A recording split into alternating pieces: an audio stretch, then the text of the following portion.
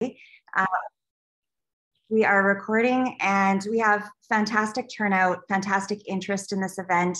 So thank you so much to everyone for being here. And I'm sure it's going to be an incredibly informative session. I'll start by introducing myself. My name is Amber Fletcher. I'm an associate professor in the Department of Sociology at the University of Regina. And I'm also the academic director of the Community Engagement and Research Center, or CERC for short. And I'm very pleased to welcome you all to this, the second in our Sociology Conversations series. The objective of these sessions, of these events, is really to facilitate conversations between academic and community audiences to bring us together for the purpose of community engaged learning and discussion. So I'd like to acknowledge the efforts of CERC, the Community Engagement and Research Center, and Lynn Gidluck, who's been very involved in organizing this event. To all of the organizers, thank you so much for your effort. And I'd like to turn it over to the main organizer, the person behind this event, Dr. Cindy Hansen, who is a professor of sociology here at the University of Regina. And to thank you so much, Cindy, for your effort in organizing this event. And I'll turn it over to you.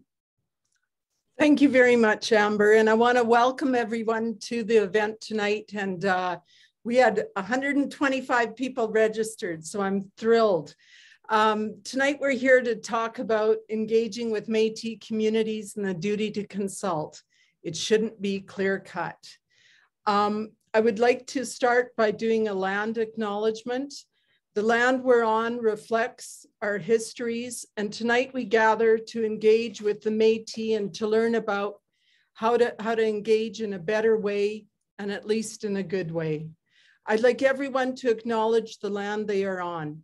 Most of us are here around Regina and the University of Regina and are on Treaty 4 or Treaty 6 lands, lands of the Cree, the Anishinaabe, the Dakota, Lakota, Nakota, and homeland of the Métis.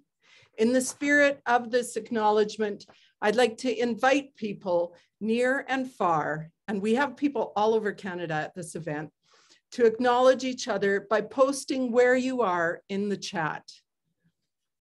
So if you can just go to the chat button at the bottom and just say where you are, if you're in Treaty 1, if you're in unceded territory, wherever you might be.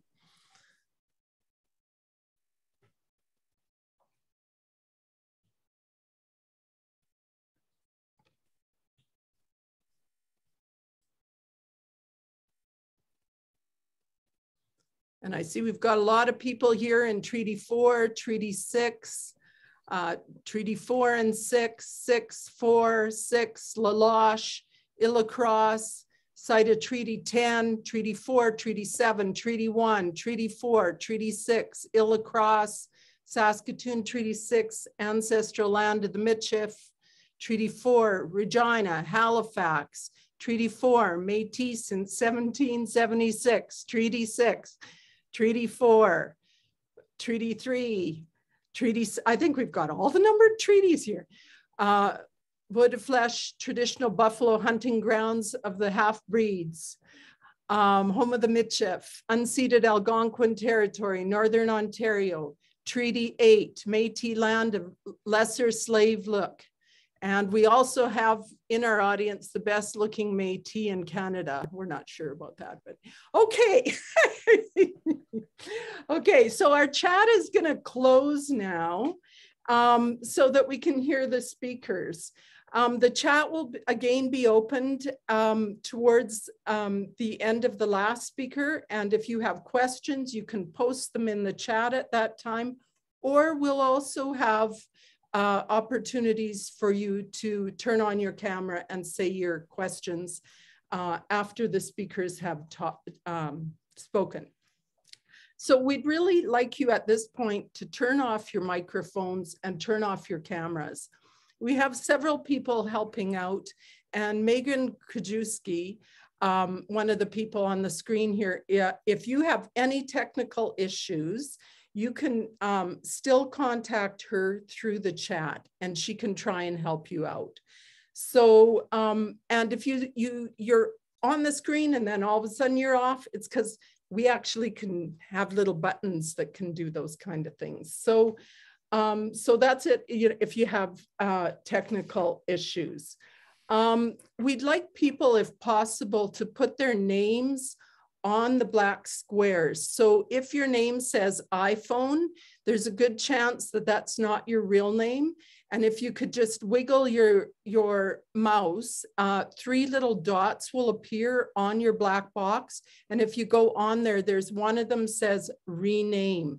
If you click on that rename, you can change your name from iPhone to something else, and maybe closer to what it is. So that would be really nice if you would do that.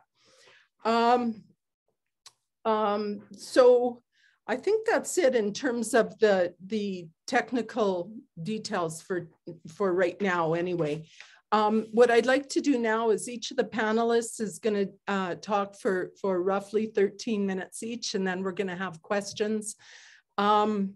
So we'd like to start tonight. I'm going to introduce the first speaker, and that's Kaitlyn Harvey. Kaitlyn Harvey is a Métis lawyer and geographer from Prince Albert, Saskatchewan. Her areas of research and practice are mainly around the intersection of natural resource development and Indigenous, human, and constitutional and Aboriginal rights, as well as comparative climate change, mitigation, and adaptation, law, policy, and liability. Kristen, can I ask you to go first?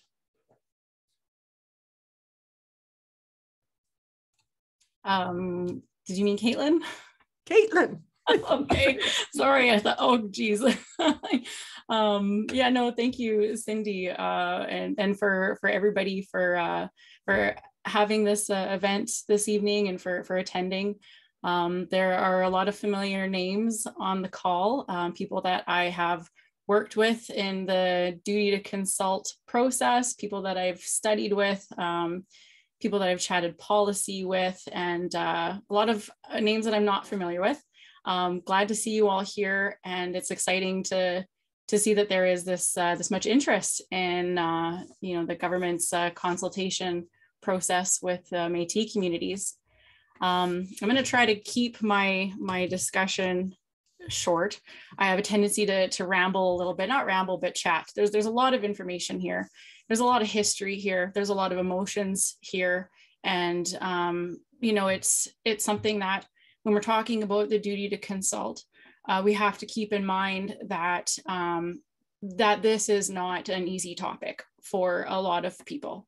And so when we're going forward with these conversations, we have to keep an open mind, and we have to understand that we are all learning. And I think that's really important as the conversation proceeds this evening. So just a little bit more information about me. A lot of my research has been in the areas of climate sciences, and exploring the legal and political frameworks that have led to the climate and resource development related problems and social tensions that we're experiencing today. Most of my legal practice has been in the areas of criminal law, some wills and estates, and recently I've had the pleasure of working with Doug and Jason, who are presenting after me this evening, and working with several different Métis communities in Saskatchewan on some duty to consult matters. So, we're here to talk about how the duty to consult operates in the context of Métis communities, which Doug and Jason will speak to. But before we get into that, it is really important that we understand the context of this discussion from a historical perspective. When we're talking about duty to consult, where does this duty come from? Why do we have it? Why do we have Section 35 in the first place? And when you understand that duty to consult was designed as a temporary vehicle for governments and industries and communities to still work together and get things done, like that was the original intention in the court process, and that has now been the focus for a lot of the discussions with government and communities. instead of resolving the more substantive issues of the right to determine how development progresses or not. And so we're talking about the duty to consult. We have to understand that there is this power imbalance that is inherent in the duty to consult legislative, or I guess it's not even judicial framework and policy frameworks that exist for that duty to consult to operate. So we've got the court saying there's a duty to consult, but the governments are deciding what that process looks like, and the structure, how many people are employed to consult, the content and scope of that consultation, the time that is allotted, the resources, all of the, what forms that consultation process is determined by government before we even start talking about the role of communities in that process. And so when you understand that this consultation process, it is created, or it is the result of a long history of law and courts trying to find a way to strike a balance between the crown and the Queen's law going out across what is now Canada, and having these processes of colonialism, of trying to find ways to justify the Crown's imposition of sovereignty over Indigenous people. That is, the context for these discussions. We've got White Man's Law. I'll just say White Man's Law, a book by Sidney Herring. It gives a really interesting historical background on how Indigenous people were treated in 19th century Canadian jurisprudence, and how the law has developed really in a way by courts to try to find ways to justify the Crown's imposition of sovereignty. We know about the doctrine of discovery, and how the courts have really, aided in this process of colonization and justification for imposition of sovereignty. And we've got now, Canada inherited this law over time, and the framework that we're working in right now in terms of constitutional rights and jurisprudence, judge-made rights and laws, legislative rights and policy frameworks for giving effect to those rights. It's very complex. There's a lot of history there. And when you have an understanding of the Constitution, Section 35 was the result of a very long history of jurisprudence that courts were saying, we need to have some kind of framework. Governments, please give us some legislative framework where we can resolve these issues, because these conflicts are not going away. And Calder, the dissent in Calder, really paved the way for that, to say, look, Indigenous people have pre-existing legal traditions, legal rights, jurisdiction over themselves, and a right to decide how they live, how culture is continued, and having that continued oppression by the Crown, by colonial governments and systems, is not something that the courts are comfortable in dealing with. And so we have Section 35 as a kind of framework that was given to say, okay, well, these rights need to be protected. Clearly, the legislation that exists is not sufficient. It's not being used in a way that gives effect to Indigenous people's rights. Section 35 is, the framework for these conversations to happen. But over time, we've got the Section 35 itself doesn't provide the details of what that looks like. So it's left again to courts to fill in that framework and say, okay, well, how do we resolve issues between governments and communities over things like land and resources and rights to decide for yourself what your community needs and wants. And so this conflict is ongoing. And we see it, you know, in the context of the Island Forest Management Plan, and the report that I don't know if it's gone out yet today, or it'll go out after this meeting tonight. But that is a really clear example of just how we've got this constitution that doesn't say a whole lot about Métis rights, and we don't have law really that speaks to all of these complexities, and we've got really pressing issues in terms of, you know, competing rights, competing interests, and you know, throw climate change on top of it, and cumulative impacts, and hundreds of years of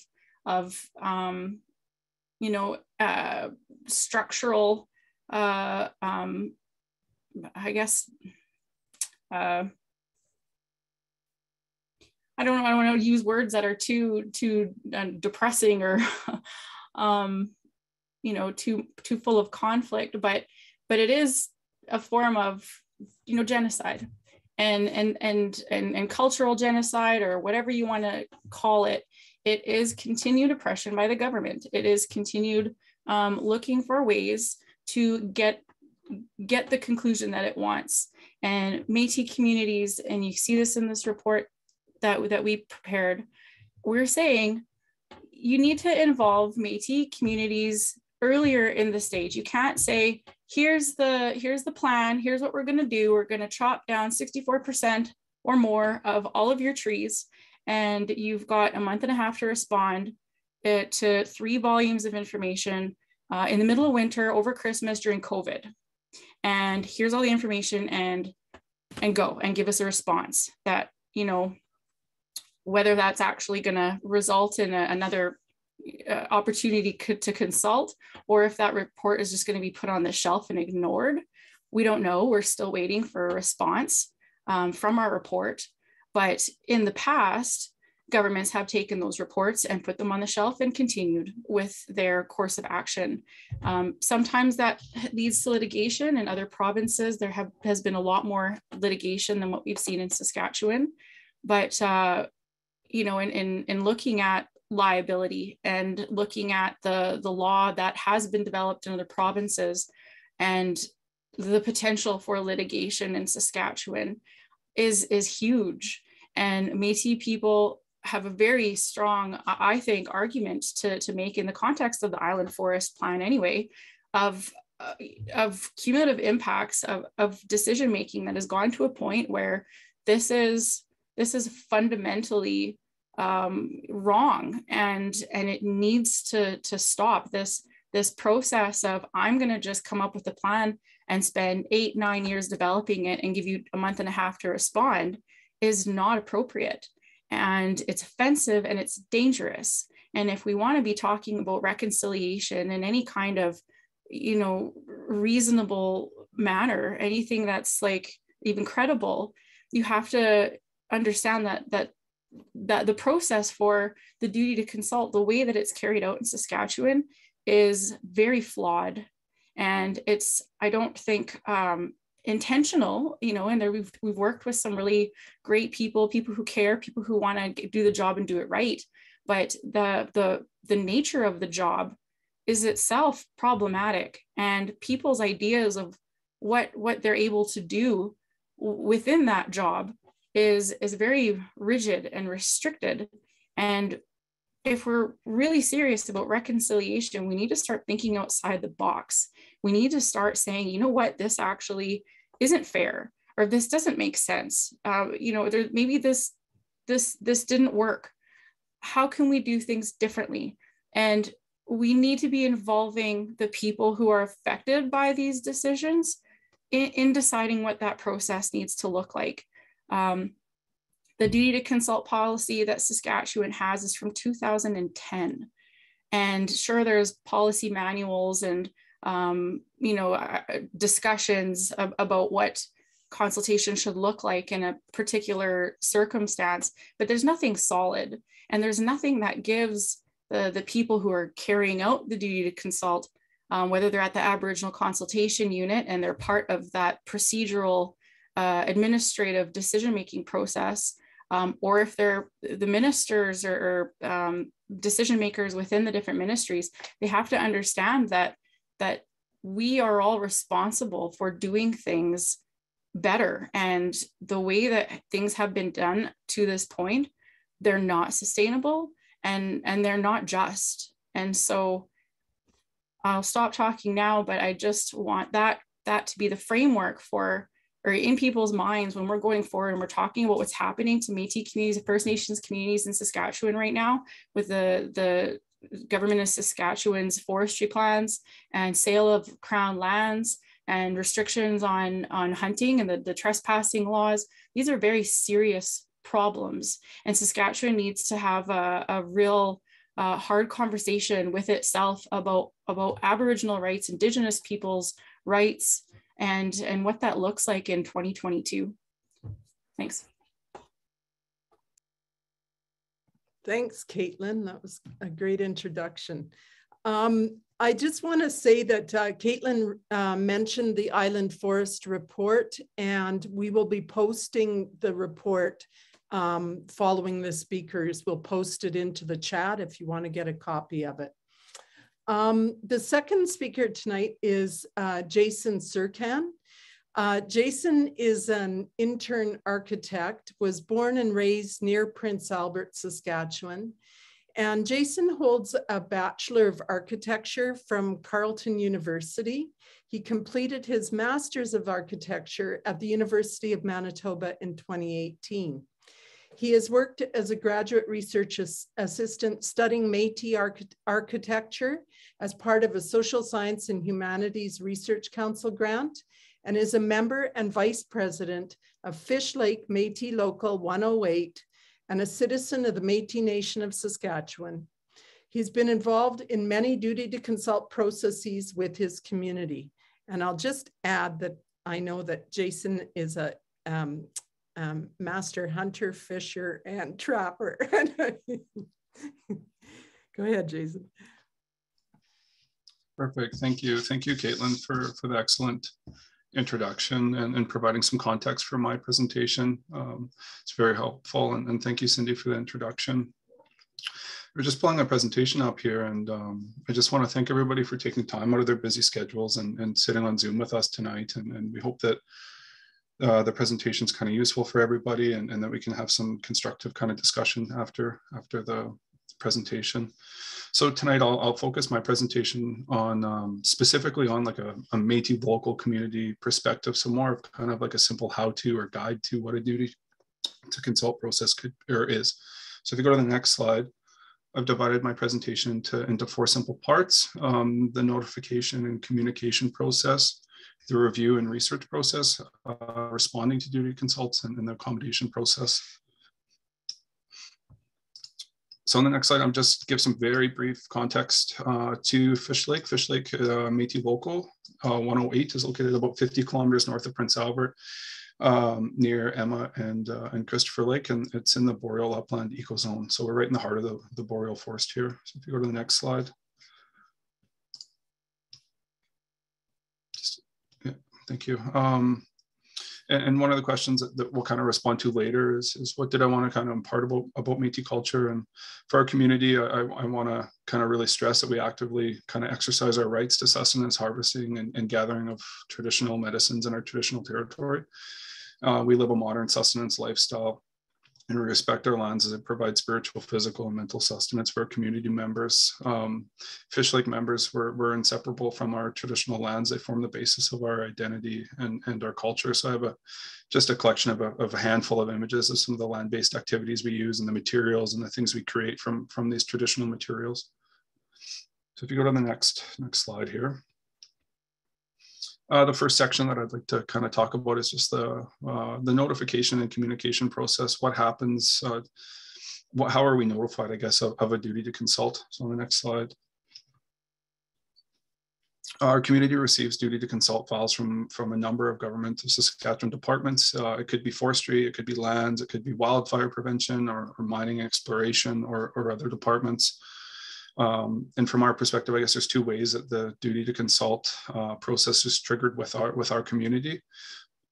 So this is from the consultation policy framework that was published in 2010 that Kaitlyn mentioned, and this kind of forms the current process of the duty to consult with our community. So, and when there's kind of a real impact on our sustenance rights and on traditional land uses as laid out in 1 and 2 here. Go to the next slide there. So I thought it might be helpful. I've redacted information from this just to protect the privacy of people involved in the duty to consult. It just is general information, and I'm sure lots of you probably haven't. Maybe you have, but maybe you haven't actually seen what a duty to consult looks like. So I thought it'd just be kind of simple to actually show like what is a duty to consult file. So this is a file that came from forestry to our community on January 10th. They're sent out via registered mail to Métis locals and sometimes via email.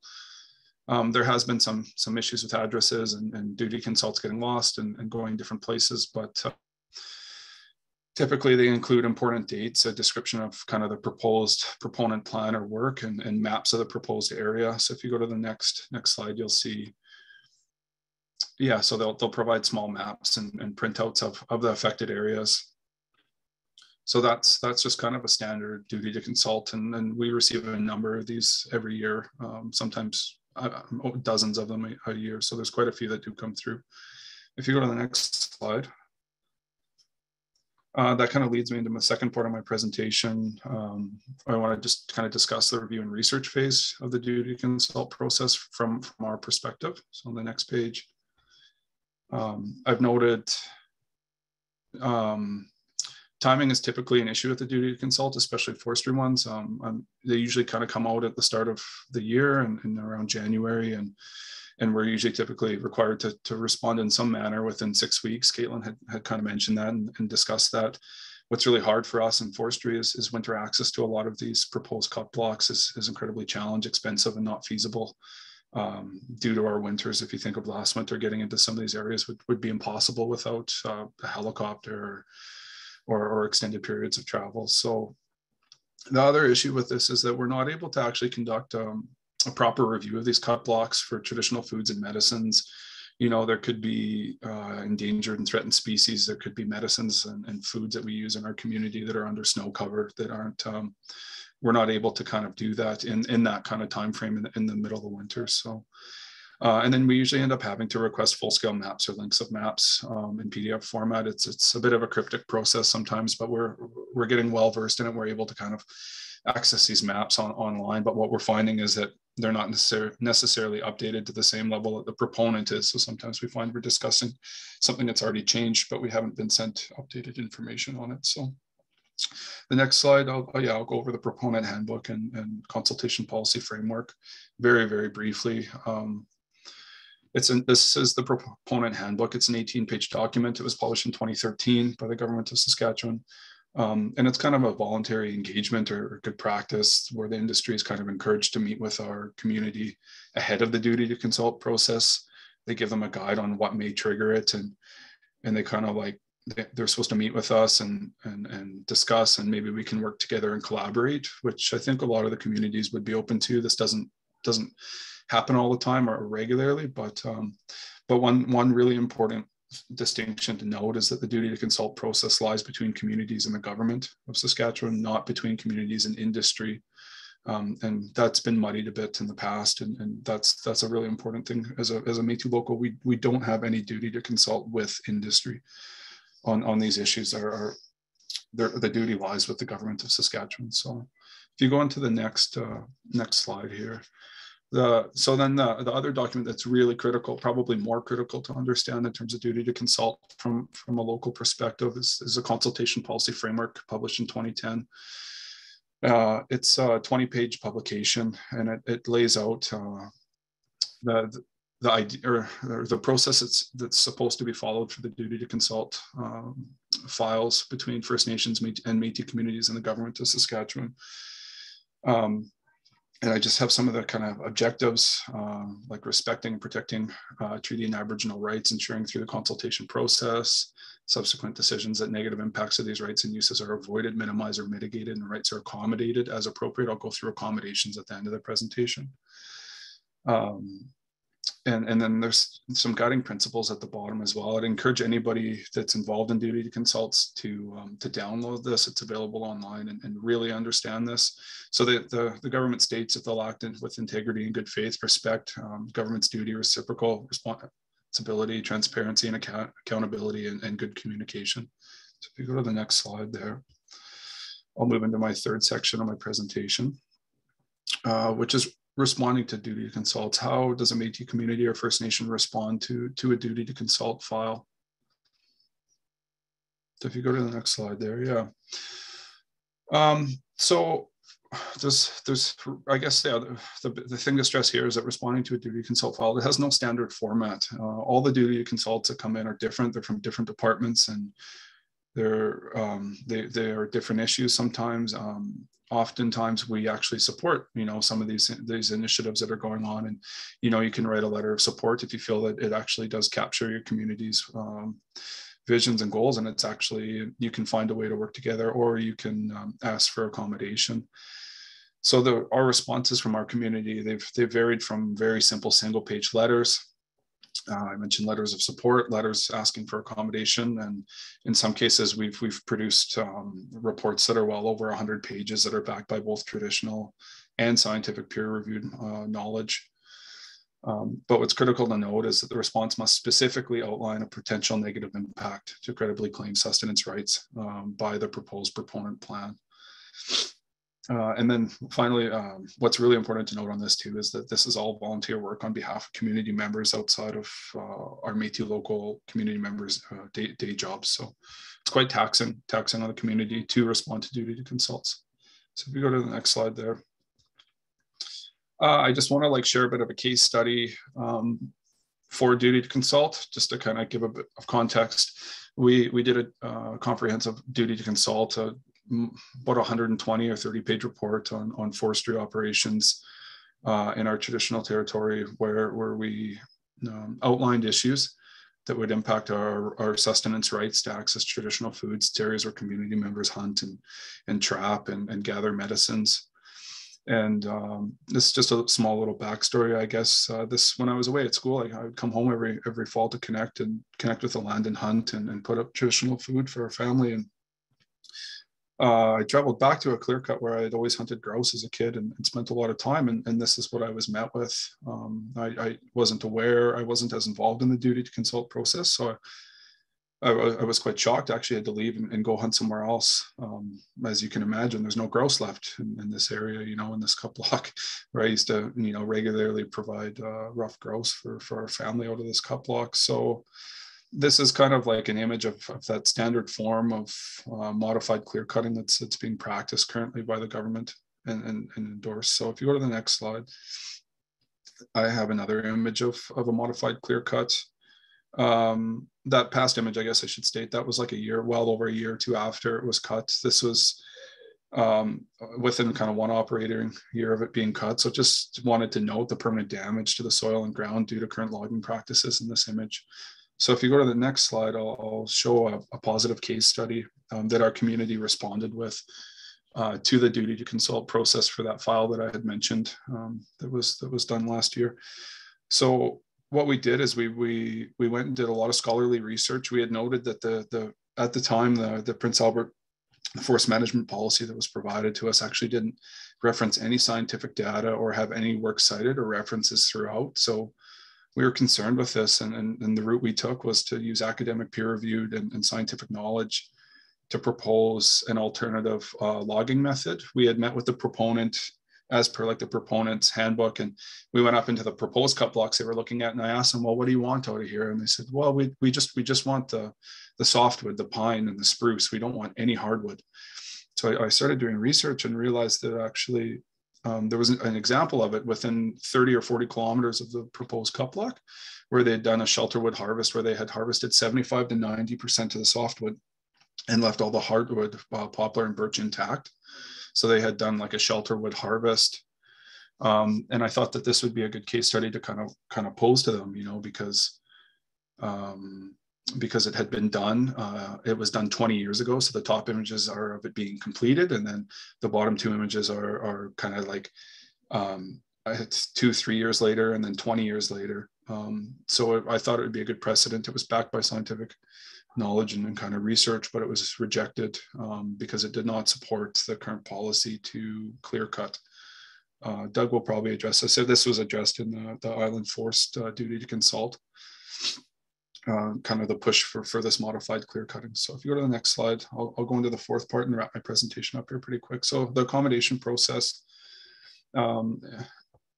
the government has a duty to accommodate where there are, you know, credible and negative potential impacts from the proponent on their proposed plan. So if you go to the next slide, I'll just go over this. You can kind of read through it briefly. This is in the consultation policy framework. Accommodation may include one of the more following: attaching certain conditions, requiring proponents to adjust the activity or program, delaying making a decision, or issuing approval pending further consultations, and denying the application to actually conduct the activity. So this is how the consultation policy framework is supposed to serve our Métis locals and our First Nations. If you go to the next slide, it's my last slide here. So then I just kind of want to state this: to date, like our Métis local, we have not received any formal accommodation from the government of Saskatchewan to modify any clear-cutting logging practices in their traditional territory. Then we've entered numerous duty to consults with the forestry unit. The current operating plan and the Prince Albert FMA has and continues to have a profound negative impact on our community's established and credibly claimed treaty and Aboriginal rights. It's having a profound impact on the physical and mental health of our community members, an irreversible impact. We have had some success with Star Diamond on a duty to consult, where they did follow the consultation policy framework, and it was a great success story. Our community left the consultations feeling listened to, and we were accommodated. Star Diamond was happy that we were involved and engaged, and the government had a really good feeling that they had completed their duty to consult. So there is precedent for duty to consults that we have done through the consultation policy framework that are good stories. And I guess that's kind of what I'll leave you with, is that everybody can kind of benefit from the duty to consult process. And everybody can kind of leave feeling valued, and everybody can feel respected and listened to. So with that, I'll leave it to Doug here to wrap up our discussion. And we'll move questions to the end. I had a question slide, but we'll take them at the very end. Thank you. Great, thanks a lot, Jason. Our third speaker this evening, and following that, we'll have a Q&A. Our third speaker is Doug Racine. Doug is a Métis lawyer with Aboriginal Law Group based in Saskatoon. Originally from Turtle Mountain, Manitoba, a Métis community, Doug has represented Indigenous people in duty to consult processes for well over a decade. His experiences vary from oil and gas, pipeline proposals, to nuclear licensing, and to forestry management. Doug? Yeah, thanks, Cindy. First of all, I just want to review a little bit of what Cindy had said, and that is that I have been involved in a lot of duty to consults over the years, and what I want to do is I want to give you a perspective of what it's like representing an Aboriginal community in these duty to consults. So when you start your duty to consult, the first thing you're going to do is ask for all the documents and the disclosure.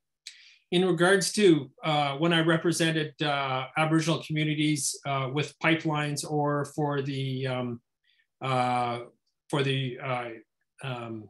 Nuclear Safety Commission in regards to the licensing applications in Northern Saskatchewan, what would happen is they send you, I don't know, 10, 20, 30 file boxes full of documents.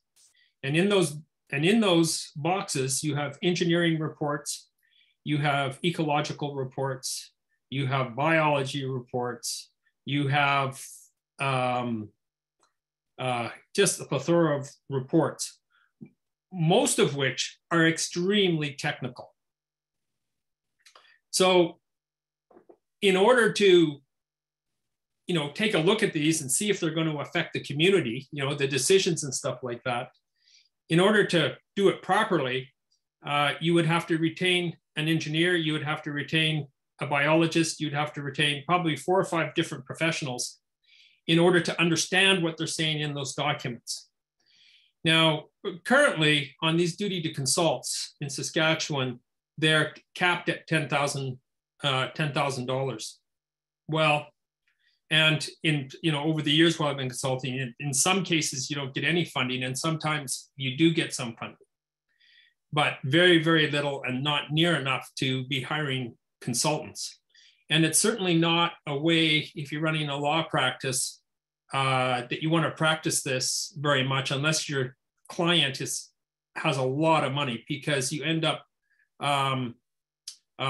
losing money very, very, very quickly. But in any event, the volume of documents that you get is unbelievable. And even if, for example, in this one document that you're going to get at the end of this talk, this island forest thing, that involved a 3-volume set of the island forest plan. Well, if any of you care to do it, you can go online and on the government website and look at those.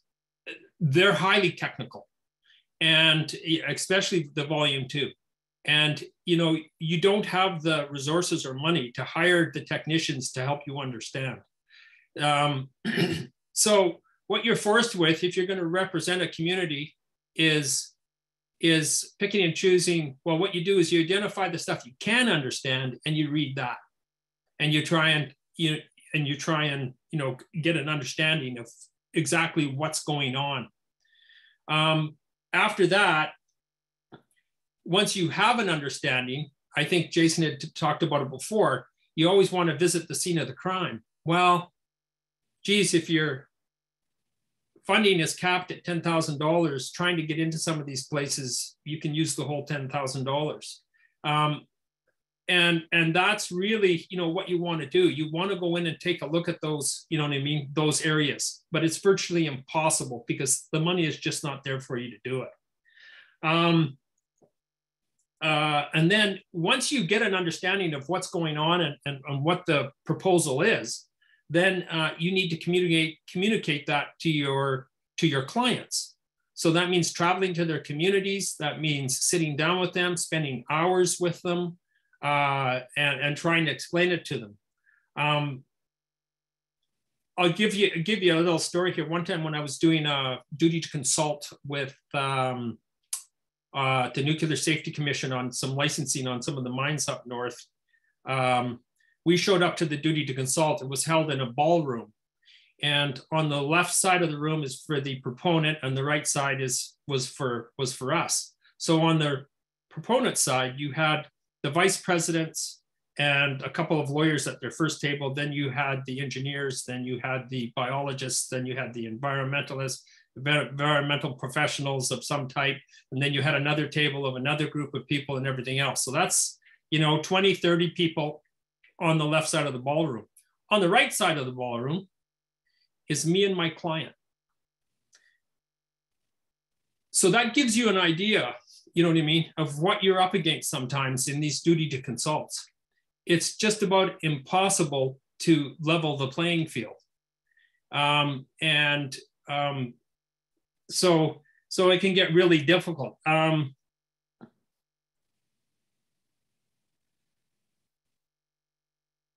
other thing that you need, if you're going to do these duty to consults, is that you need office space.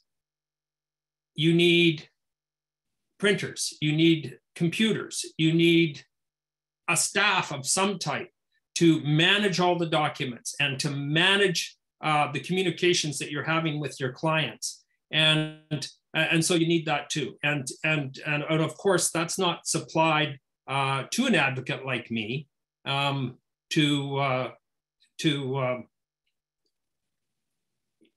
put everything together for your client.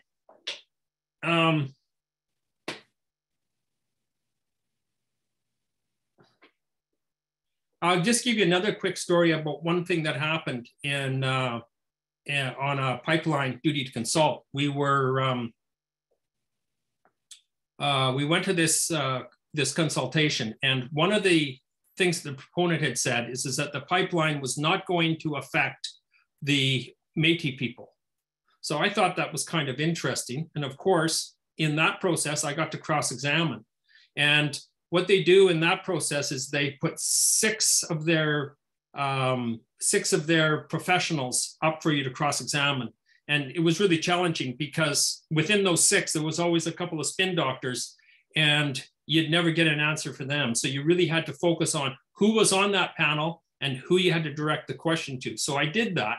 I weaseled out who was the person that had wrote this. And I asked them, well, how many local Métis presidents did you talk to in coming to this conclusion that it didn't affect Métis? He goes, well, none. I said, okay, well, how many regional Métis presidents did you talk to in coming to this conclusion?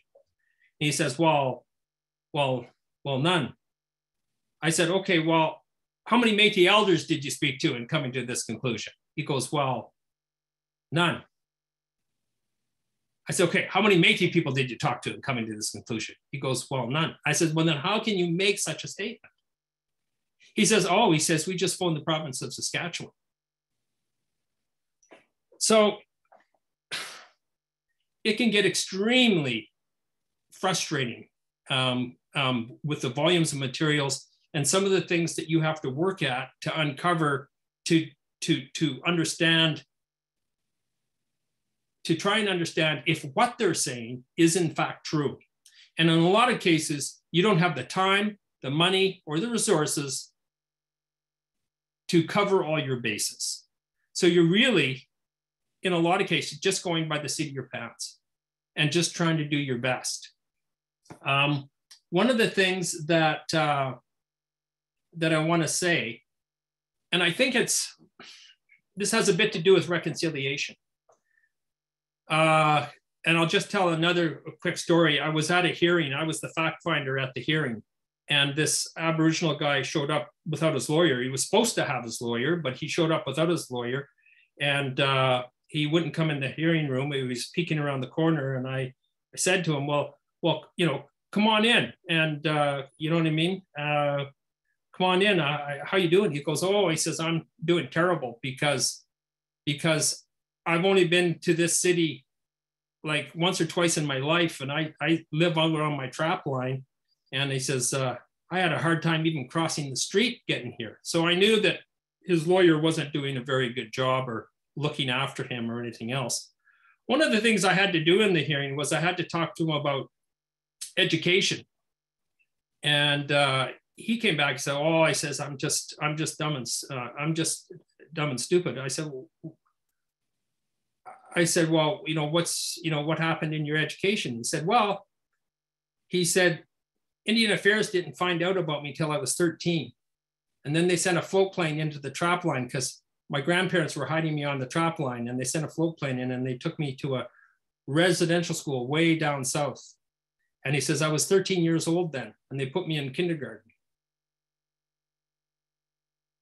And he said, they got so frustrated with me, they just made me do chores in the barn. I never ever learned how to read or write. So he says, I'm just dumb and stupid.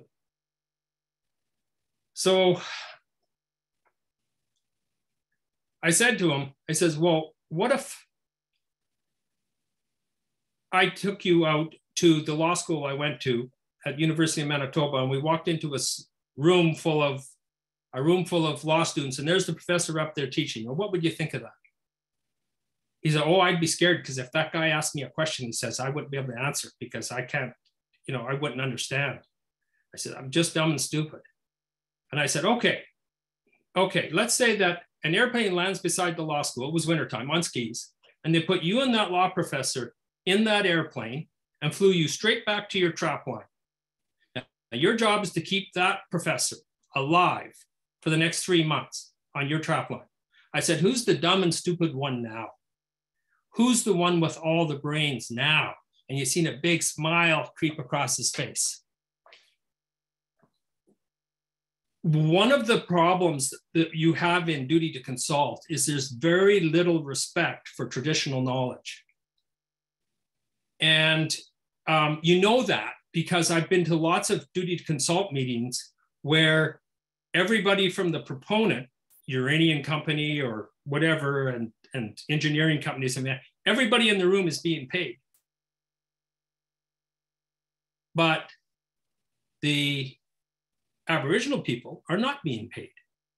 But when you walk in the room, what do they say to you?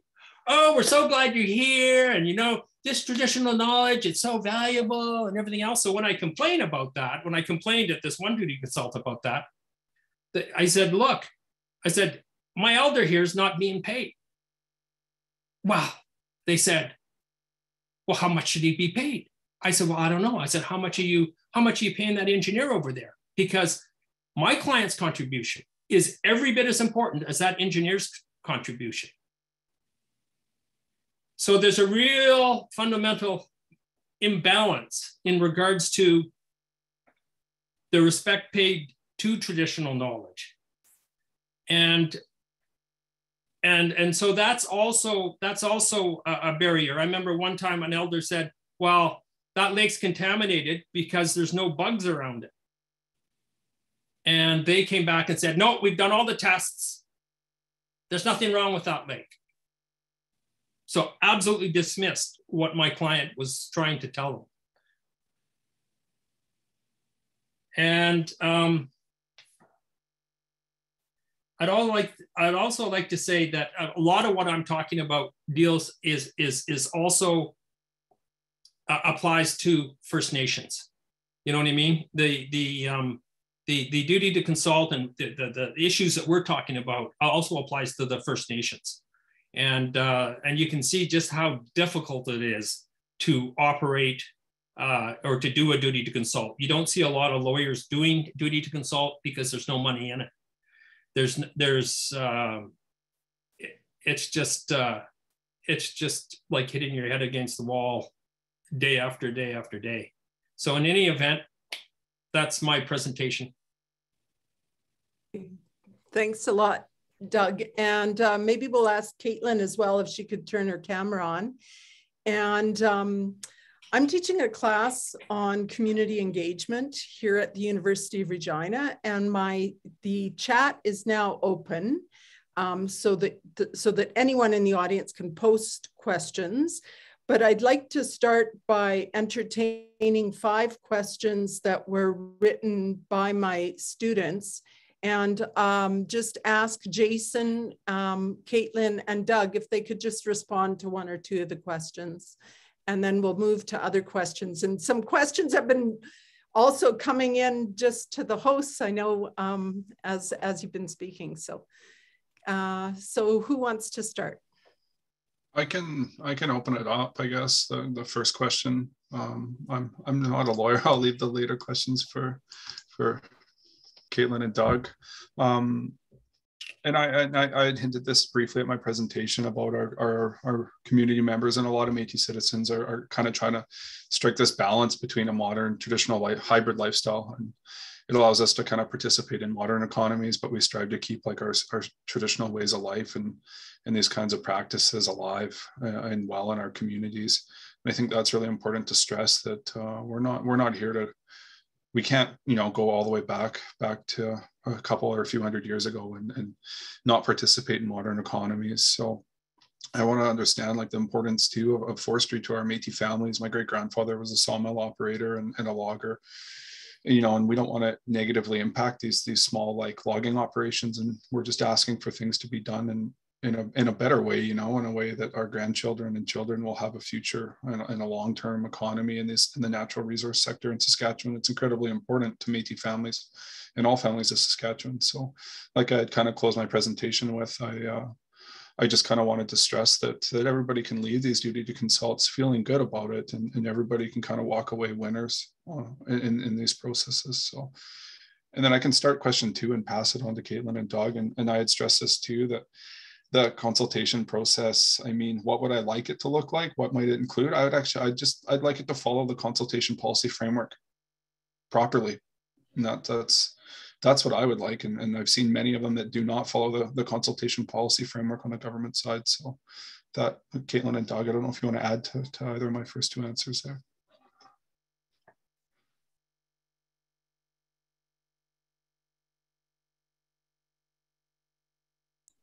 I don't know if Doug's looking for the unmute button. Okay. Yeah, I just want to add, that that people need to keep in mind that we are dealing with technological advances and changes and demands. Things are changing all of the time, and the expectations on communities to have the capacity to engage in some of these very complex time restricted processes, it puts a lot of pressure on people. And when there are so many administrative hoops to jump through in terms of applying for the participation funding, so to even be able to have money to start working, it takes a lot of work to get to that point, and it takes a lot of time. And there's delay all of the time. There's inefficiencies, and this impacts the Métis communities. It's them that carries that burden and is put at that disadvantage.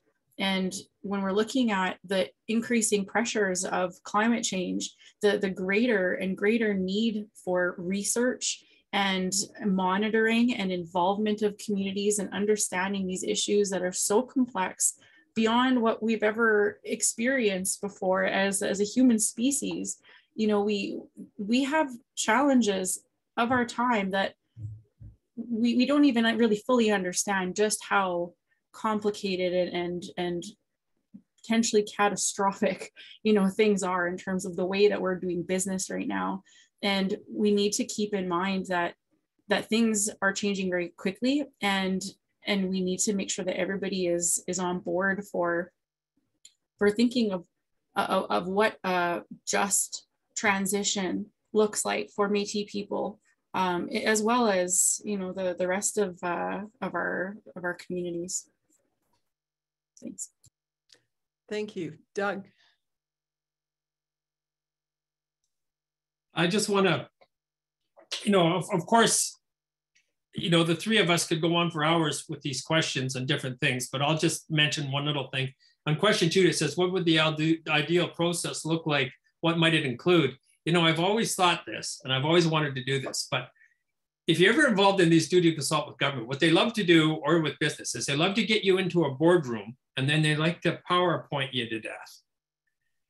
I said, in regards to the duty to consult, if I ever see another PowerPoint, I'm going to strangle somebody, because what it is that you're in their realm. They have control.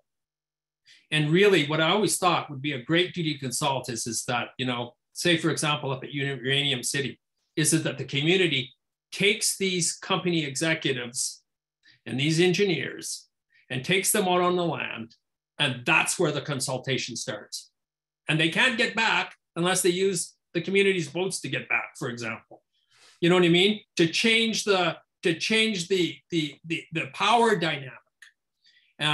So I just wanted to throw that in. Of course, I have a million things I'd like to say about what would an ideal process look like. But I just wanted to make mention of that power imbalance where they put you in these boardrooms and they put you in, you know what I mean? You know, the duty consultative was proper in regards to, for example, Jason and I are dealing with a clear-cut proposal right now. Well, you know what? We shouldn't really be even doing that duty consult, or if we do it, we should do it in where they're going to clear cut. You know, return, you know, to go back to that scene, you know, to change that power dynamic that you so often run into with the duty to consult. So there's just. Okay, thank you. Megan's gonna give us the questions, but maybe right before you start, Megan, I got one that came during when the speakers were talking, and it came from Vince, and he said, wouldn't it be in the best interests of logging companies or governments to map out all the areas, medicine, hunting, traditional use, prior to the duty to consult?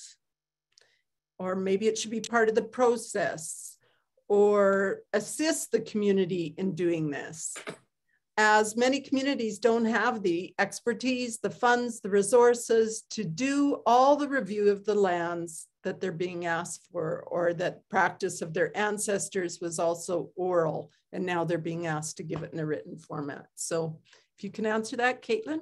Well, I'll just jump in here for a second. In this duty to consult we just completed, that we're going to hand over the document at the end of this, they did a forest inventory. So they did an inventory of all the trees and what type they were and how big they were and how old they were. And it's arguable that they didn't do a good job with that either because of the fact that they were using such old data. But in any event, yes, there was an inventory for the trees, but where's the inventory for the hazelnut bushes? Where's the inventory for the blueberry bushes? Where's the inventory for all the, the indicator species?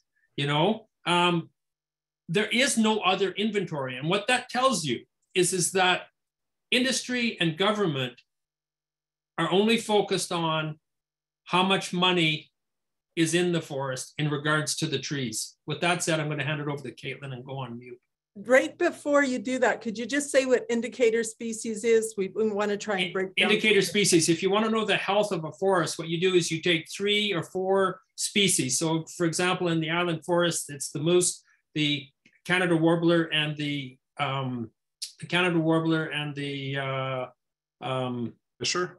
Fisher. Thanks, Jason. And you monitor their populations. So that's an indicator species. If they're healthy, ergo, the forest is healthy. Kaitlyn? Yeah, that's, you know, when we're thinking about how much research we need to do in order to really understand the process, you've got industry telling the government essentially what is important and how to monitor it, and providing that information that the government then relies on in coming to its conclusions about, you know, what's a sustainable harvest volume schedule, for example. And that process for determining, you know, what is valued and how to value it is determined by industry and government before Métis communities, Indigenous communities are even brought to the table. And so when you're talking about species that are, you know, that are going to be impacted, so the blueberries, the hazelnuts, the mushrooms, the medicines, all these different things that are important to the Indigenous communities that are impacted by these developments, there's no, it's not asking the Indigenous people first what is important. It's the process that happens right now is the industry proponents and government tells the communities what the scope of that research looks like. And so then communities are forced to try to work within the confines of a process that has already been determined without their input. And so how you get to that point of having the communities decide what is valued and how to value it, and the research and support and capacity building to do that research and do something practical with it afterwards in terms of policy making. That's a lot to ask of proponents to do in terms of footing the bill. And there's very little government initiative to empower communities and an industry to work together to build that framework. We've got some examples of some good work that's been done. I know Isle of Cross, for example, has done some really good work with protected and conserved areas. And, you know, there are different communities across the province in Canada where they're taking that, those steps to do their own community inventories and have that research internally prepared and ready to go. But it takes a long time, and that takes a lot of money and expertise and energy, and there just isn't the amount of support that is needed in order to ensure that all communities can have that same resource to rely on. Okay, thank you.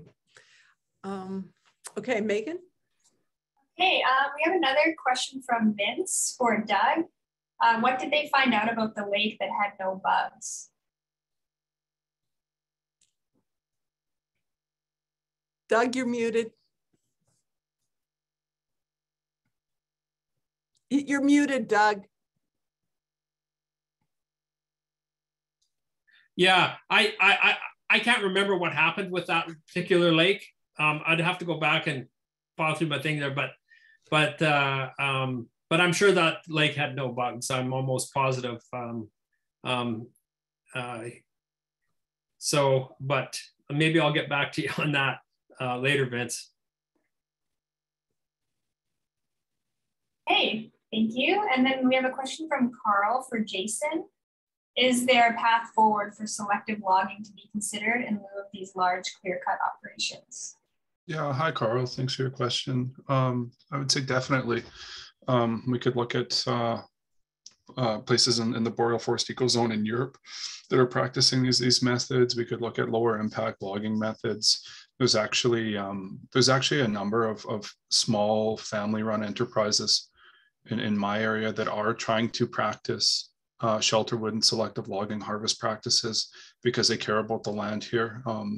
So there's some excellent people here that have set precedents. I did show a precedent in my presentation. I'd be happy to provide that information, but there's a number of small family operations here in our traditional territory that are practicing better methods of logging to take care of the land, and they're actually being approached and penalized, or the government is threatening to penalize these operations because they're not following the policy goal, I guess, of clear cutting to mimic forest fire, which if you do go through the latest island forest duty to consult, you'll find some interesting findings on that we're not convinced that it's actually founded on proper kind of information or facts to make that policy. So yeah, there's definitely, like, I'm optimistic that maybe we will look at that method, or there's a lot of precedent for that, Carl, and I'd really like to see that kind of implemented, or at least tested here, and I did propose an alternative logging method as I went through my presentation, and it was completely dismissed. So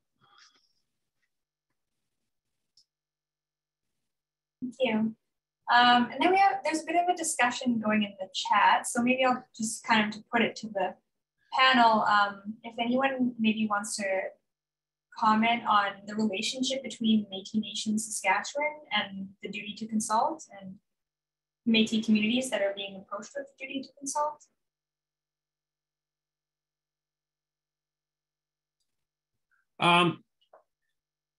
I know that the Métis Nation Saskatchewan is currently in litigation over some of these issues in regards to duty to consult. I really don't want to wade into it, but some of the things that we've mentioned are within that litigation that they're having with the province.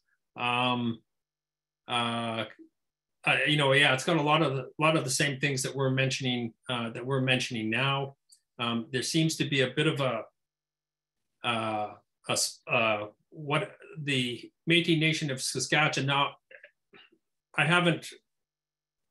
not going to be absolutely accurate here, but here's what I think is happening. One of the issues is that the Métis Nation of Saskatchewan wants to consolidate the duty to consult to underneath the MNS, and what the government is saying is no, the duty to consult lies to the locals. So they're having that debate right now, and I don't know how that's going to pan out. I think that, in ways, I think it could go either way. And I have my own ideas about what that might look like, but I don't want to wade into that right now.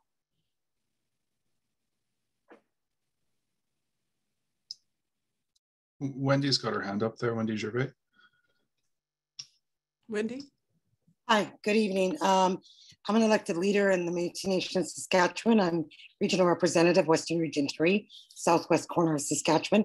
So right now, currently, Métis Nation Saskatchewan has and abides by 2008, I think, duty to consult principles. And those duty to consult principles actually state that the duty lies, and this is prior, so it needs to be clarified. This is prior to the 2010 provincial government document. 2008, it was brought forward. Duty to consult lies at the local community level, which is the first impact, and then at the regional level, and then potentially the MNS to become involved. So currently right now, what is taking place, and I think we have some staff on here as well, is that most locals or regions are either working with duty to consult on their own, or they're actually asking M&S for support. So my understanding is that M&S is currently supporting some of the communities and or regions, but not handling all of duty to consult. And I think that leads into another question and maybe another event, ladies and gentlemen, and that is, you know, where does the duty lie, right? You know, we know that it references community, and I think that was commented at the beginning that we weren't going to discuss that, but you know, where is the impacted community? And I think maybe that's what you were also referencing as well, Doug, that now becomes not only legal, but political, right? So if we have 12 regions, every region is handling it a little bit differently. And I know that. I know in my region, duty to consult has been being handled at the regional level. And, you know, I have a motion at my table, no different than, you know, tribal councils or First Nations having banned resolutions. So I too have a resolution on my table that we work at the regional level. And I think the important piece to remember about all of this is the impacted communities, number one, and to ensure that any financial compensation, accommodations, be it financial, be it jobs, you know, whatever may be involved, that it really stays within the community, unless it's, you know, a major project across the province. That's a little bit different. But I know I dealt with a lot of potential DTC when Line 3 was coming through. And my team had signed in with 30 different companies, had the, not Line 3, sorry, KXL, had the KXL went through. So I think it's a touchy issue, as you said, Doug, and you don't want to touch it. And I will touch it as a community leader. And I believe that until we as a nation come together and figure out how we're going to handle this, I think it's left best in the community's hands. Thank you. Thank you. Thank you. I think we'll go to Adrian's question here. Since the federal government enacted the United Nations Declaration on the Rights of Indigenous Peoples, does it change Canada's existing duty to consult?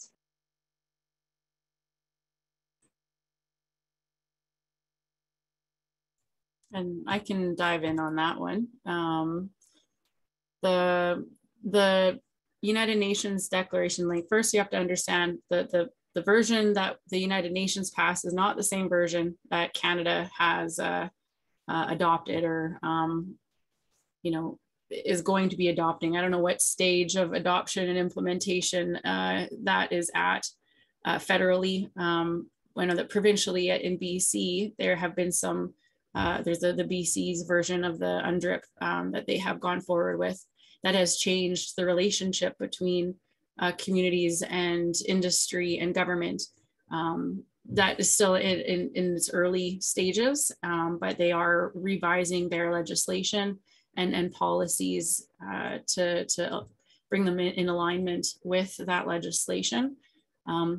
Possibly part of the reason why we're seeing BC logging companies move to Saskatchewan, as we don't have those same kind of legislative constraints, perhaps, or you know, changes to business practices that are required by the new legislation.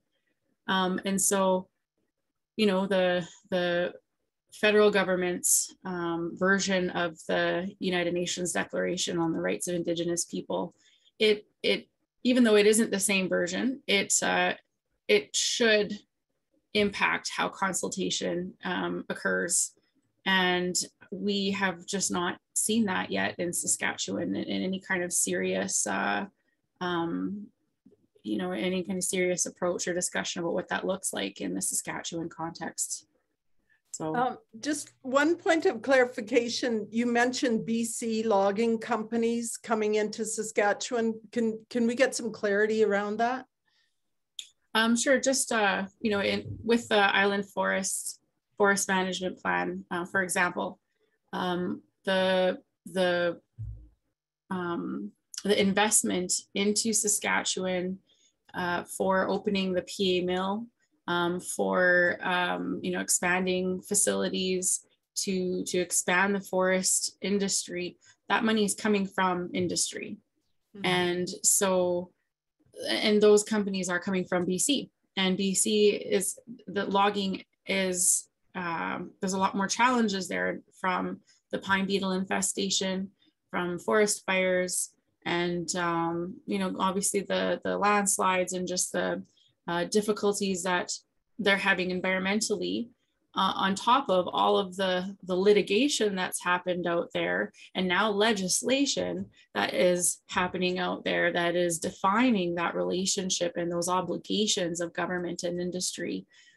Saskatchewan's kind of like the Wild West, we're really silent on a lot of these issues. And so, and the Saskatchewan government's approach right now is we're cutting red tape and we're open for business, and whoever wants to come and put their money into our economy can do what they want, essentially. I mean, that's the feeling that we get in our work, and that's maybe not what they're trying to do, but that's kind of how people are perceiving it. And so, consultation, to answer Adrian's question, it should be different, but it isn't. So. Yeah, and if I might just add a small, Adrian, thanks for your question. I have actually referenced on DRIP, on duty to consult, articles 2, 8B, 10, and 11 impacting our communities, and it was completely dismissed. Okay, Megan, we're having trouble keeping up. Can we consolidate some of the questions if possible? Because there's a lot of them. I hope some of, like, there've been quite a few about the Métis Nation Saskatchewan question, so I hope we've tackled those ones. We have another one here from Kathy and Lyle.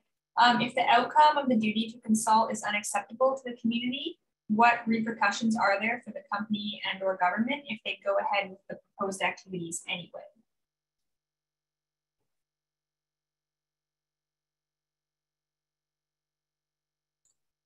I think the only option. Okay, go ahead, Doug. Well, the only option is to go to court. You know what I mean? And that poses a lot of problems. And that's just where we're often beat. We're beat because the client does not have the $200,000 or $300,000 or $400,000 or $500,000 to see this through to its end. So they beat you through you not having enough resources to fight this through court. So litigation is where you'd probably want to go. But other than that, I think you're reduced to having to protest. You know what I mean? Unless, Kaitlyn, you want to jump in there? Do you have any idea? I mean, I think that's where it's at. But basically, when they shut you down and they don't listen to you, you're done. Yeah. Unless you're going to litigate. Litigation, civil unrest and protests, which we're seeing more of both of those. The only other avenue really is political change and asking our leaders to do things differently. Otherwise, things are just going to keep going the same way that they have been, and communities will eventually, I think, reach a breaking point, a tipping point. Like, you can't keep doing this to people and expect there to be no repercussions. And we're seeing that more and more with the protests and people standing up and fighting back. So we need to start working together, and that has to come from the government, has to come from our organizations and our institutions, and really include the community voices from the ground up and from the beginning. Putting them at the forefront of the decision-making process. So we have a question from Kathy.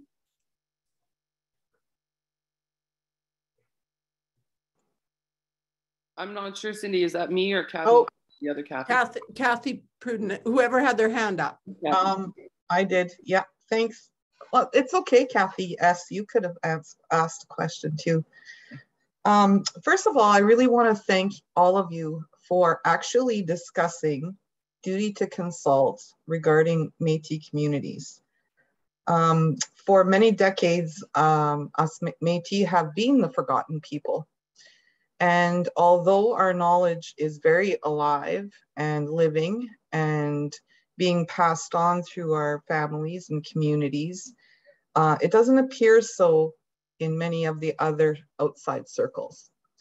A couple things that Doug had talked about, and it's good to see you, Doug. I haven't seen you for a long time. When you brought up that, you know, the resources aren't there and they expect you to go to a ballroom and they have all their technicians set up on one side, and we have, you know, 3 traditional individuals, long family line of, you know, trapping, hunting, medicine gathering, all of those things.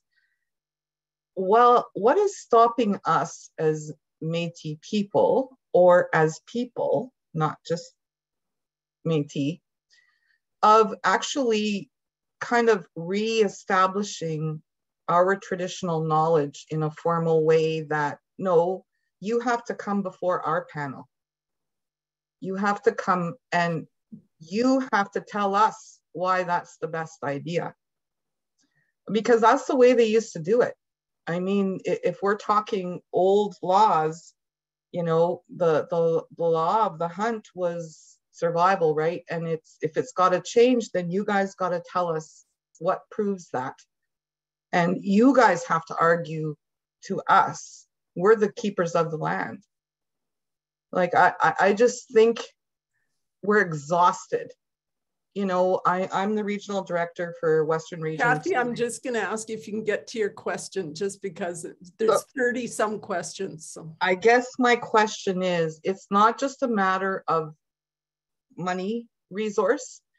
It's a money of, or a question of collecting all of these traditional knowledge keepers in with their lens and projecting it through their lens. How could we do something like that? Yeah, I just like to, I think that was absolutely wonderful. Wouldn't that be great? They'd have to come to our Métis communities and then ask, you know, ask permission. The problem with that is that the Canadian government and the courts do not have they don't want to give us the jurisdiction. As soon as they give us the jurisdiction, then they lose control over the resources, and they will fight to the end of the day to make sure that that doesn't happen. But I love the idea, and it's a great thought, trying to go to sleep at night thinking that something like that might happen. But I thought, you know what I mean, that's just, that thought of that happening is just absolutely, you know, warms my heart. And thanks very much, Kathy. Megan? Hey, okay, so there's a lot more discussion in the chat kind of about the Métis Nation Saskatchewan question, but I think one that maybe we could tackle here is just the question of if putting this at the local level, maybe it potentially plays into the hand of like the colonial government. Yeah, so thinking about this question of being kept at the local level, what are the implications of that? So the implications of keeping this decision, duty to consult at a local level.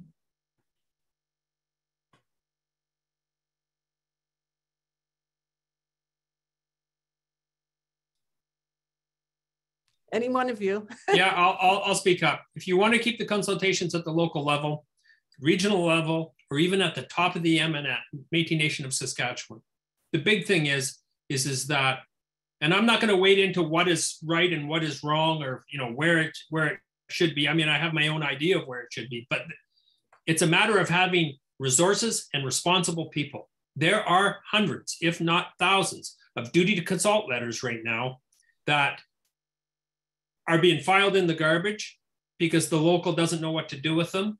Not being picked up. There's some locals that are not picking up their registered mail. I know this for a fact, because what they think is if they pick up their registered mail, then the duty to consult clock starts ticking, right? So they're not picking up their registered mail, and so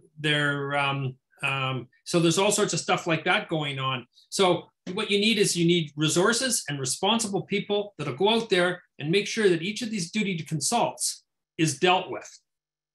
And so my big concern is not so much where it is, as long as there's a responsible organization that is going to look after these duty to consults and look after our communities. Now, with all that said, if it's held at the local level, is the local level going to be able to access the resources that they need, right, to do a proper consultation?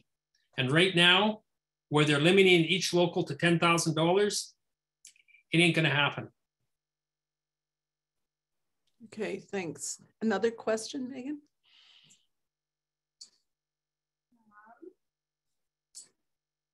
Well, there's a comment here that I think is interesting, and maybe folks on the panel want to weigh in. Dave has just mentioned that there are huge issues that their local is consulting on, and one of them is the sale of unceded territory. So maybe if anyone on the panel wants to discuss that, or if Dave wanted to elaborate. Dave, are you here? Hi, go ahead. Go ahead, Dave. Hello? Yeah, you're on. First of all, I'm going to apologize. I am in the sticks and we have the worst Wi-Fi. So if I'm, you know, just for instance, I just wanted to touch base on just a couple, you know, it's the timing. It's when we're brought into the consultation process, you know, in regards to the sale of unceded territory. We'll be asked, how will it affect your local directly, or are there, you know, will it affect your ability to hunt, fish, gather, you know the parameters that they put you within with the consultation framework. But yet, why weren't we consulted on whether it should be sold in the first place? You know, unceded territory, well, that's potentially there for future land claims, or, you know, with the First Nations, well, the bands are getting bigger, you know, they need more territory, but yet these land, and the way they're going about it as well, you know, there's small little parcels here and there, and it's like a death by 1,000 cuts. And even, you know, in regards to the island forest, you know, the island forest being, it is such a fragile ecosystem, and it won't survive, you know, clear cuts. There has to be another way. But the Ministry of Environment, even within the management plan, they feel that it's all right. You know, if it reverts, if it doesn't go back to a forest and fescue grassland takes over, you know, it's, for them, it's a calculated risk. You know, a calculated risk. Well, they're doing the calculating and we're taking the risk, you know. But anyway, I just wanted to touch base on those types of, you know, it's the timing. Whenever there's we should be brought in sooner and engaged with sooner, because, you know, it's like they've made a decision on a destination. Okay, should we go to, you know, they make a decision, say, to go to Saskatoon, right? That decision's made. And then they come to us and they ask us, well, we've decided to go to Saskatoon. How would you like to get to Saskatoon? Are we going to go to Saskatoon via Shelbrook or via Prince Albert? You know, it's, hopefully that's not a poor example, but it is. And it's, you know, that's all I had to say. Thanks a lot, Dave. And we know you're coming from Island Lake Forest, right? Is that where you are?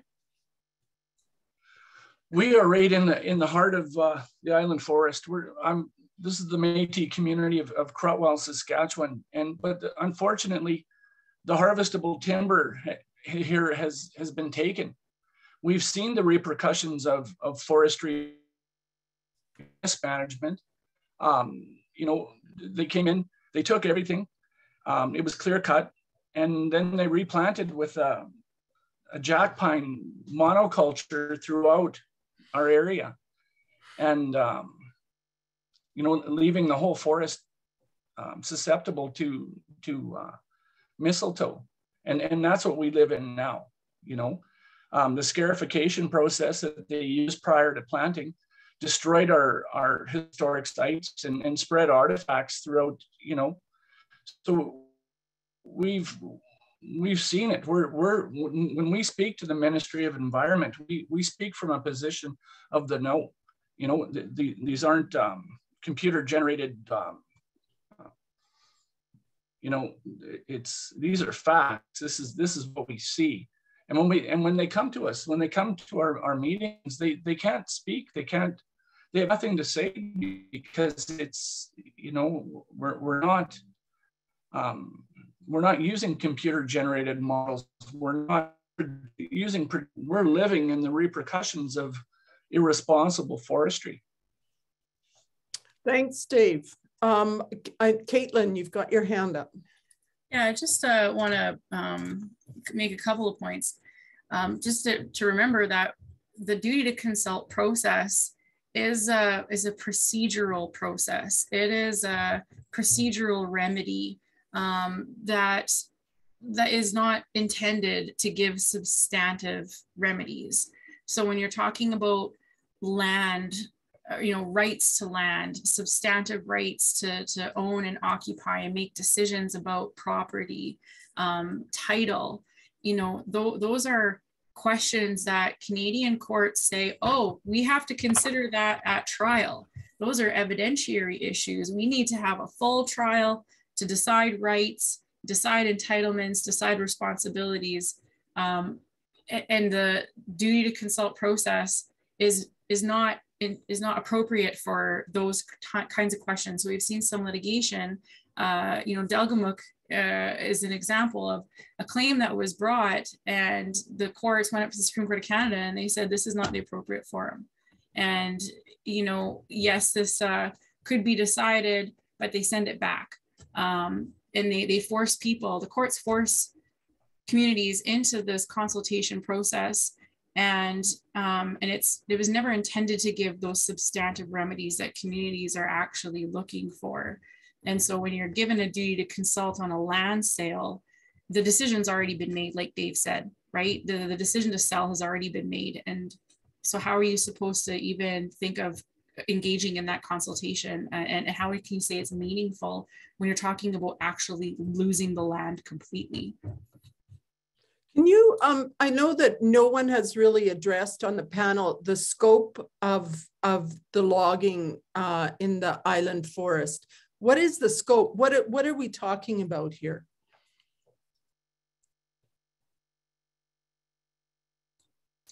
Well, what we've got right now is of the island forests, 4 provincial forest areas, and the 20-year plan that the government has put forward, it permits up to 64%, I think, of harvesting the forest resources in 20 years. But there's the one harvest volume schedule, and then there's the alternate scenario that allows for a different amount to be cut.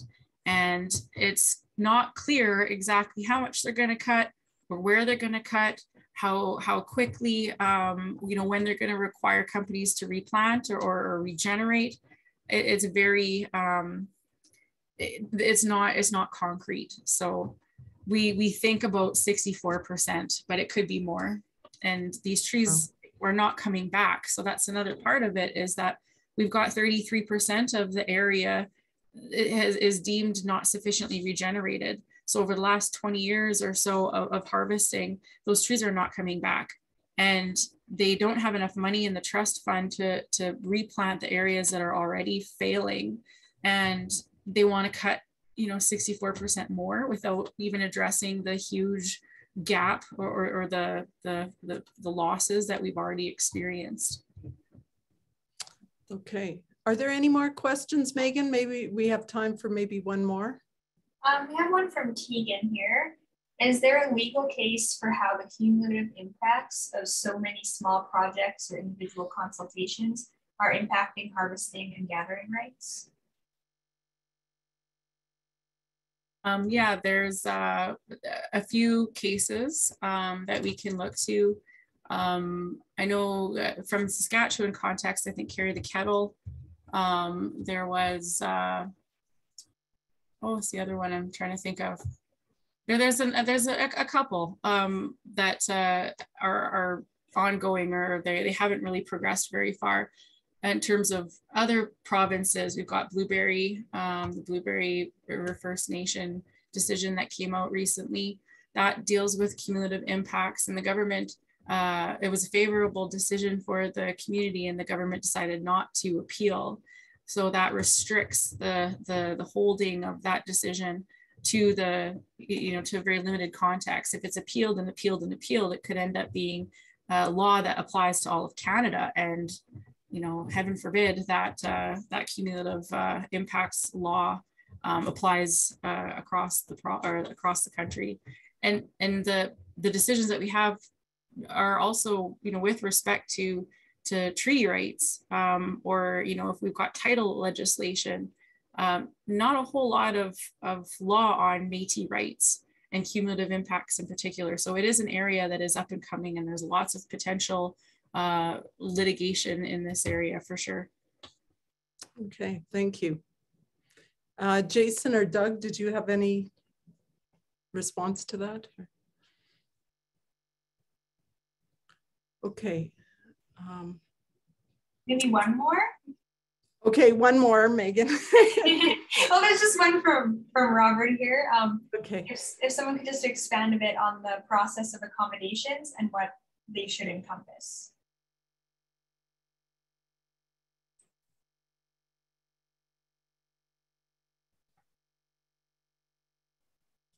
Anybody want to talk about accommodation and what it could include, or maybe any comments on that? Yeah, just that I think accommodation, I'll go first, Jason. I'll just make one comment. Accommodation has a lot to do with this fact-specific damage that was done. So it would have to be done on a case-by-case basis. You know what I mean? I think that, Jason, you included that in your slideshow, where which you might want to speak to now. Yeah, thanks, Robert, for your question. It is laid out in that consultation policy framework, and I did include it. It can take many forms, as Doug said, and it's usually treated like very specifically to the issue at hand. So you need to prove that there is a potential negative impact to the community. I could use an example of an elk hunting area that we had a diamond exploration proposed in, and we were accommodated on that by the government, and what they had done is they were planning to drill an area actually right in the middle of the elk rut where community members would be hunting, and we were able to ask them to change their flight pattern. They had about 6 pads they wanted to drill. They wanted to start at the south and work their way north, and their first south pad was directly where community members would be elk hunting, basically on that day that they had proposed to start their work plan. And we worked with them, and we ended up flipping at 180, and they started on the north pad about 25 kilometers north, and we had community members that hunted in there throughout the season, and they never heard a helicopter and they never saw a helicopter. They changed their flight pattern for us slightly. So that's like a very specific example, but in the consultation policy framework, I mean, they can attach conditions, and they can make the proponent adjust their plan. They're very apprehensive to do this, especially in forestry. I don't think they want to set precedent for accommodation. We haven't actually received an accommodation. We did have a proponent move cut blocks back 1 year. We actually thought the government had accommodated us because it wasn't clear. That's another issue with the accommodation. And there's no kind of follow-up correspondence or report at the end of the duty to consult process from the government. We're kind of left in the dark in terms of what may be accommodated. forestry, they approve plans on March 31st, and they won't commit to telling us what the accommodations may be before prior any indication. So you kind of go into March 31st completely blind, you know, wondering if they'll be in there in April clear cutting this horse block, or if they totally canceled it till the next year. So Kaitlyn's got more to add here. Yeah, just you know, another example, you know, that can kind of give you a way of comparing what people who, like say for the Island Forest Management Plan, the government was required to consult with the public in the development of the plan. There's a legislative requirement in the Forest Resources Management Act, I think it is, that requires the government to consult with the public in making decisions about how to use forest resources. So the public was engaged at a very early stage by the government in this process of developing the VOITs, the values, objectives, indicators, targets, you know, the things that the whole plan is built around. And there were multiple sessions, community engagement sessions that occurred over the course of many years, like from 2013 and on. And it wasn't until, you know, I think some notices had gone out for to communities to consult after volumes 1 and 2 were already done. So the VOITs and the initial public consultations, everything was already done. Those notices didn't go, they weren't received by a lot of communities, or several communities that we talked to, so they had no idea. And it's not until, you know, years later, like I say, when the plan is already done, a month and a half left to respond, where communities actually just kind of by chance happened to find out that this plan, this 20-year harvesting plan was in the works, and the deadline to respond was, you know, within a matter of weeks. And so when you're thinking of accommodations, how is it that the public, who has a legislative right to be engaged, is included so much earlier than people with constitutional rights to be engaged? How is that fair? And so accommodations need to be reasonable, you know, and think of it for a basis of comparison. What is it that other stakeholders are getting in terms of you know, accommodations and inclusion into the process, and then think, well, what are we doing for our Indigenous communities? Is it the same? It isn't, you know, so that's a good place to start. Okay, so, and I think, you know, it might be interesting to everybody if you get a copy of the report. I understand we had a little bit of trouble uploading it into the chat. So we will email it out to everybody. I think Lynn, correct me if I'm wrong, we can do that. And so you'll all get a copy of the Island Lake, the response of on Métis consultations on duty to consult with, I guess it was five locals involved. Am I right? Okay. So you can expect that in the next couple of days. So thank you very much to everybody. I know there's lots of stuff in the chat. I'm looking forward to reading it later. And this session has also been recorded, and it will be made available on the website of the Community Engagement Research Center. So I think when we send out the email with the report, we can also include a link of where the recording is available. Okay, thank you very much.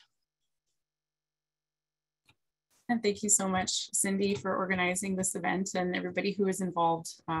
This has been a really, really good opportunity to have these hard conversations. So thank you for hosting and putting it together. Thank you. And if people want to put on their camera and, you know, then they can wave goodbye to each other. It's great.